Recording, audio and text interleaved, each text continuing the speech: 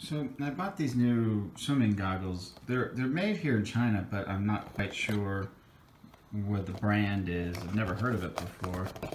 It's Nabaiji, I think. I honestly don't know. Anyways, I usually go with the Speedos, but I couldn't find any Speedos here in Zhongshan, so these are gonna have to do, and I'm excited to try them out. Now, most Chinese people that I meet don't know how to swim. However, especially the younger generation are more and more learning how to swim. And here in Zhongshan, there's a couple of places you can go. If your apartment community has a swimming pool, you can go there, but most of them do not.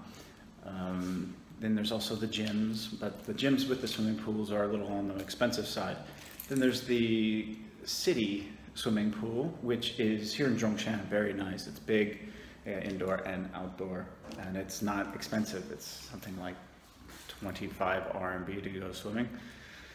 And the problem with that one is it's very crowded. Now, when I lived in Xiaolan, there was a swimming pool there called Hawaii Spa Center. I've been there before. I've done a video on it even.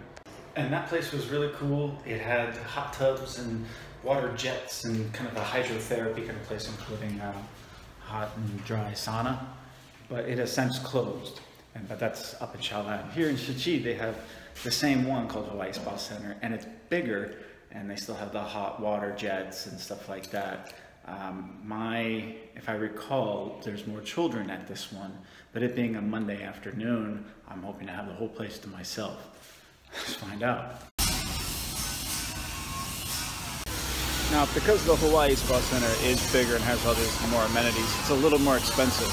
And if you're just going for the day, it's 50 RMB. But you can get a 10-pack for 400 RMB, so it's 40 RMB every time you go. And that's what I typically do, you know. I go maybe once or twice a month and enjoy a good swim, and then they have to soak in the hot tub.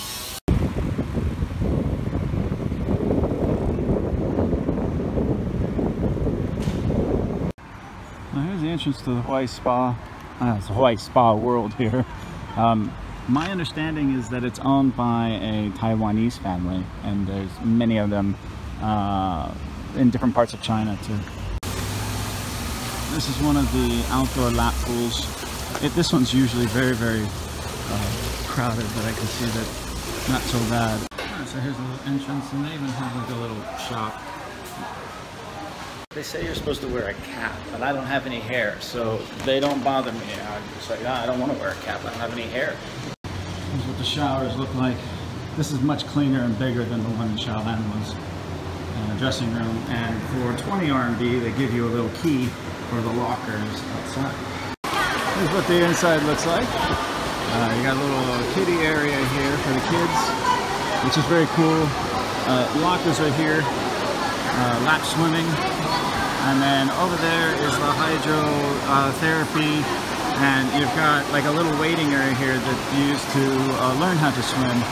And this little rock area is actually a waterfall that comes down. As soon as you stand under it, they turn it on for you, which is really cool. But these water jets are really cool. Also over here they have an actual gym that if you get the full package, which is not cheap, you can do weightlifting and working out and do some yoga. They got ping pong, and then after that you can come take a dip. So it's a full-blown fitness area. And it's actually very big and very nice. And the good thing about this place is that it's clean. I mean, they recycle the water a lot, which is great. I just got done swimming. Only did about 15 laps, not a whole bunch. I might get in a little bit later. This one's obviously for the kids. Absolutely love it. A little outdoor. Of course, an indoor slides play area for the kids. It's got a very heavy smell of chlorine in here, so hanging out in here is not the most fun. You kind of want to be outside. It's supposed to be a little snack bar, but they really just sell drinks and stuff. Here's the weight room. Lots of cardio. It's actually really well appointed. I'm impressed by it. The indoor lap pool is not nearly as crowded. It's not as popular. But then you come over here to this area over here. Oh, nice little sitting area, a little outdoor patio over there. That's cool. And this is the showers, restroom, and then I got jets here that kind of come down and then a waterfall, and then all of these like little hydrotherapy areas, especially this over here. That's really cool. That's a high pressure one. I really dig that one. And the water is kind of bathtub warm in here, so it's not too uncomfortable. This little area right here is great for learning how to swim. A lot of people doing that. And then some more like lounge chairs here. And then these little pods have jets on the bottom for your feet. They're really, really cool. And then you can lie down over there and get like an aqua massage. And of course here you've got the wet steam room, the cold therapy room, another wet steam room, and a dry sauna. And the dry sauna is pretty awesome. But this over here is where you come from. You have, this is really cold right here. And then you have all of these other like little hot springs that you can sit in. Pretty nice. See, this is really cool. You go from the hot sauna, you do some stretching, you get your muscles good, and you get into the refrigerator where it's it's very cold, and that feels great. Woo. They say it's good for the skin, they say it's good for the blood. I just think it feels great. It's mostly children and families. You get middle-aged guys doing their laps, you get older ladies just wanting to get wet. You rarely see, you know, the beautiful girl in the bikini. And all this doesn't exist here in China.